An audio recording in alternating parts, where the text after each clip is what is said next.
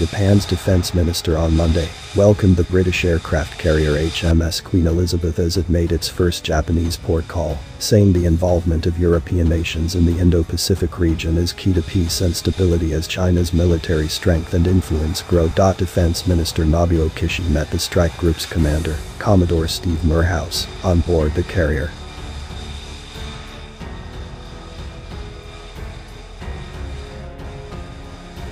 A ship arrived at the U.S. Navy base in Yokosuka near Tokyo on Saturday.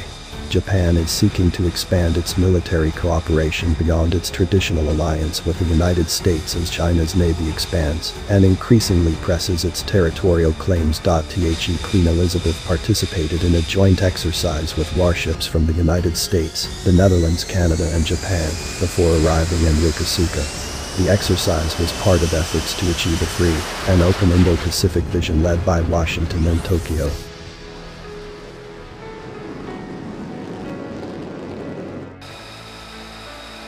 European countries' interest in China's unilateral attempts to change the status quo in the East and South China Seas contributes to the peace and stability in this region, Kishi told reporters.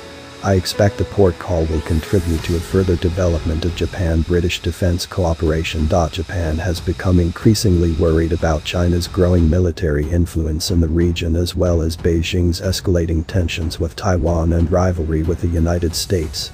Japan has repeatedly protested to China over its increased activity near the Japanese-controlled Senkaku Islands, which are also claimed by China, which calls them Diaoyu.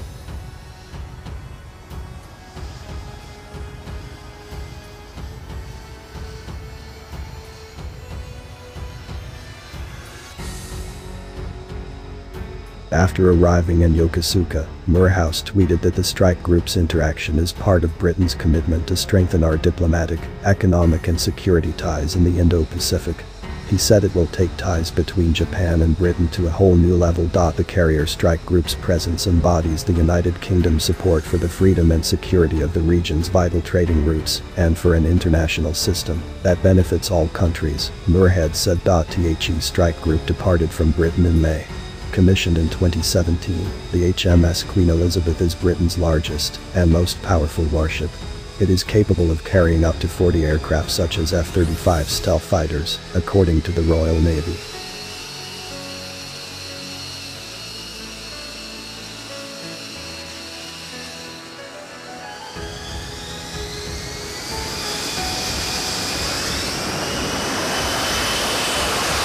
Japan has become increasingly worried about China's growing military influence in the region as well as Beijing's escalating tensions with Taiwan and rivalry with the United States. Britain showed off its HMS Queen Elizabeth aircraft carrier to Japan's defense chief on Monday at a naval base near Tokyo, marking the start of a permanent military presence in a region trying to come to grips with China's growing power. Any of the purposes of this deployment is to signal the start of a commitment, Commodore Steve Moorhouse told a briefing on the $4.15 billion ship. The prominence of this region is rising significantly.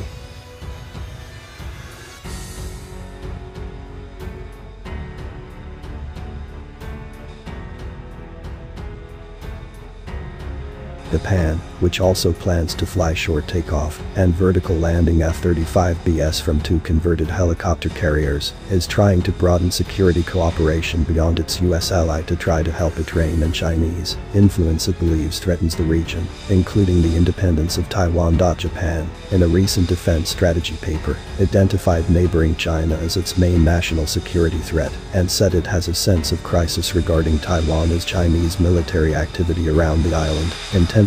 The visit of the British carrier strike group holds great significance to maintain and strengthen a free and open Indo-Pacific, Kishi told reporters after his visit to the Queen Elizabeth.